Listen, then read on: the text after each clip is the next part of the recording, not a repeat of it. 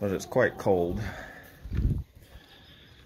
And oh man, what a miserable day. The air temperature is dropping down into the teens. It's supposed to get down to 0 overnight.